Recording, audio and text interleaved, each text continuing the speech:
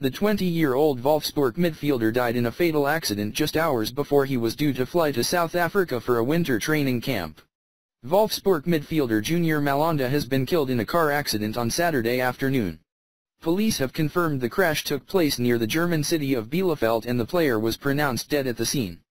Malanda, 20, was due to fly to South Africa on Saturday evening along with the rest of his Wolfsburg teammates for a training camp ahead of resuming their Bundesliga campaign after the winter break.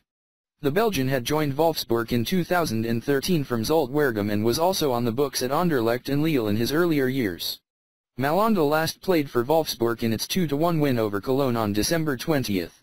He had represented Belgium at every youth level up to and including the under-21 side. A statement from the Belgian Football Association read, "The football world today lost a great talent.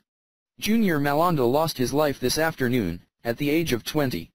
The Belgian Football